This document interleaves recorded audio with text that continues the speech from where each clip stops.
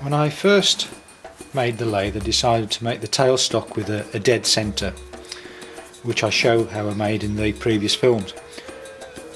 I did make two of these tailstocks, this being the second one, and what I want to do is I'd like to put a live centre in this, and to do that I'm going to use my old friend, the famous little bicycle, and I've taken the front wheel spindle out of it, and I'm going to see if I can fit it into the tailstock and make a very cheap but very effective live centre. So the first thing I want to do is to mark the position for the centre in the two faces of the tailstock. And let's drill the first side.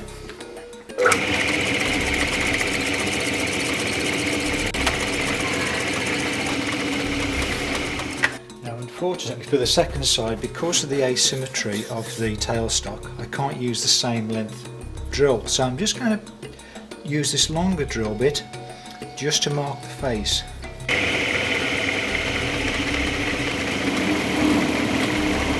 Before I do any more drilling, the thing I will have to do now is reduce the width of this block of wood, because the wheel spindle is a little bit narrower than the wood. So I'm just going to saw off a length down there, and then I'll be able to drill it. Now I've got the tailstock cut to the right thickness, I'm now going to counterbore two holes, one each side, to accommodate the housing for the ball race.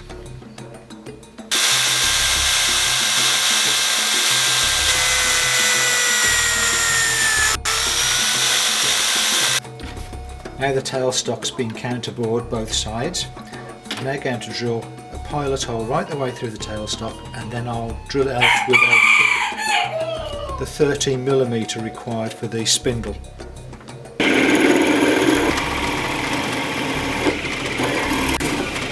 Right, so here comes the big boy.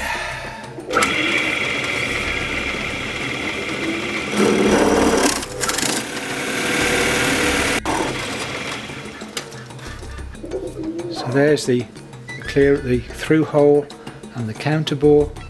So the next operation is to saw this along the centre line of the drilled hole, so that then we can fit the spindle into place. So that's the tailstock cut into two pieces. Let's put the wheel spindle in. That's nice. That's good. So we'll put the capping block on, the cap block on,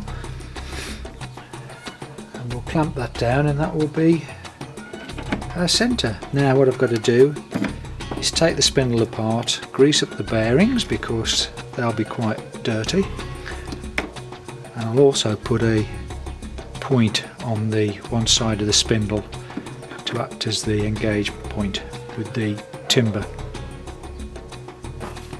Okay, so I'm ready once again now with the spindle shaft to grind the centre point onto it, and then we can reassemble it.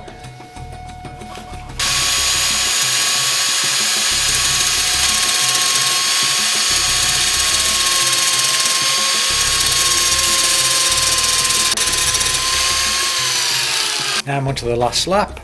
I've clamped the top of the block to hold the spindle into place with these two sash clamps.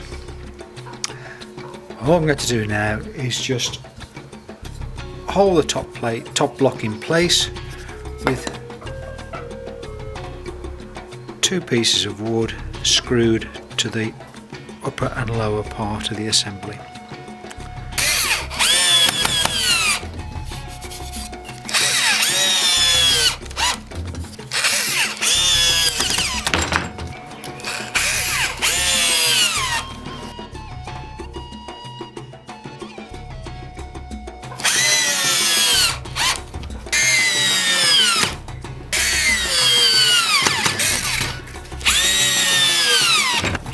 Clamps off.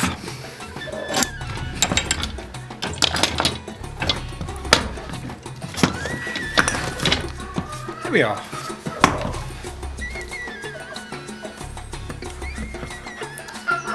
So there it is in place, and it rotates nicely.